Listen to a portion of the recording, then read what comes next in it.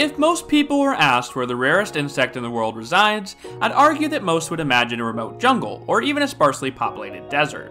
What I doubt many would imagine is a rocky, almost lifeless spire sticking out of the ocean. The Lord Howe Island stick insect has a fairly literal name. It is a stick insect that's found on Lord Howe Island. Well, it was found on Lord Howe Island. Lord Howe Island is a barely populated Australian island that is part of a large chain. The main island itself is densely packed with various flora and fauna, including over 200 different birds, which it's well known for. The Lord Howe Island stick insect was a noted part of the island's ecosystem up until about 1918 when the SS Macambo, a passenger and sometimes cargo ship, washed ashore near Ned's Beach, which is here.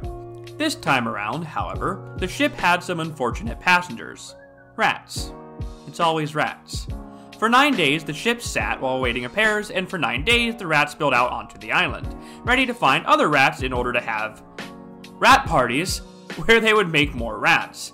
Rats that would go on to eat the stick insects. Which shouldn't be a big deal because, nature heals and ecosystems, and they were deemed extinct within 2 years.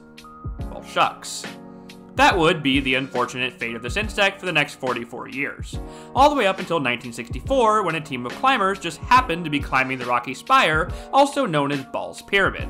What they probably weren't expecting to find were the fresh corpses of some Lord Howe Island stick insects. This discovery excited entomologists and curious locals alike, who realized that this extinct oddity is likely still living on this barren rock 14 miles, 24 kilometers, away from its original home on the island. Unfortunately, they found a whole lot of nothing, which prompted them to assume that what they found were probably the last remnants, and if there are any left, they were probably not going to be found. Well, they were right about the first part. In 2001, Australian scientists David Priddle and Nicholas Carlisle reassessed the whole stick insect situation. While somebody like myself may look at this rocky spire and think, there's absolutely no way anything outside of birds could live on this. These two experts saw the geology of the rock and thought, there's probably some bushes. And if there's bushes, there's possibly our insect. They launched their expedition and began going up the pyramid, only finding non-giant insects to start. What they did find was giant insect poop, which gave them hope because, well, look at this thing. While they didn't find anything during the day, they were confident they'd find something at night, because these insects were nocturnal. Upon looking under a tea tree plant, which was correctly growing on the island, they spotted a small population of 24 Lord Howe Island stick insects. In 2003, a breeding pair would be collected off of Ball's Pyramid with intent to breed up a population in hopes of reintroducing them to their original homes. Since then, tens of thousands of eggs have been hatched with populations being housed in various zoos around the world.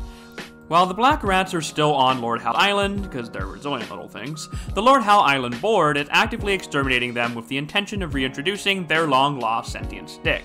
So you might be asking, what exactly makes this insect so interesting? Why even bother?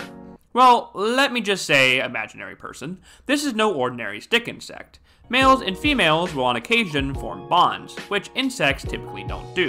To add, they also don't need a male to reproduce, since the females can produce viable eggs themselves, which is called parthenogenesis. This has likely kept their species alive despite the scarily low numbers they were discovered having. Oh, and it's also a big-ass bug. To conclude, it's likely the Lord Howe Island stick insect will no longer be the world's rarest insect. If you're counting captive populations, it already isn't.